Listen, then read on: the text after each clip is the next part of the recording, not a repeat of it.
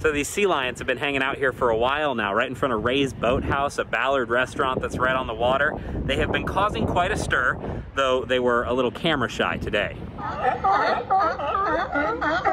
And they've been sunning themselves and making a lot of noise. A gathering of sea lions on the breakwater, and that has brought people, too, hoping to catch a glimpse. Fun for Doug Zellers of Ray's Boathouse, which has been closed because of the pandemic. You know, like P.T. Barnum said, nothing draws a crowd like a crowd, so when you get a couple people here, more people pull in. State Fish and Wildlife says they're mostly California sea lions, and this gathering was likely brought about by some combination of factors, from prey availability to recent winter weather and the transient killer whales in the area. Because it's still a bit early for pupping season, which takes sea lions to their rookery spots in May. But what is comical is that they try and get up on that breakwater, too many of them, and they'll rotate it and it'll high side and they'll start falling off, and then they have to switch gears and lean to the other side, so it's like a rocking boat, and they're all falling off at some points. It's pretty comical. Nothing to be concerned about, though WDFW did send someone this weekend to check it out.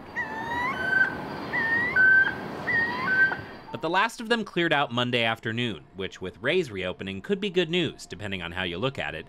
California sea lions like to make their presence audibly known. Well, I live up the street and we sleep with our windows open a little bit, and it was loud. It sounds like a big pack of barking dogs. That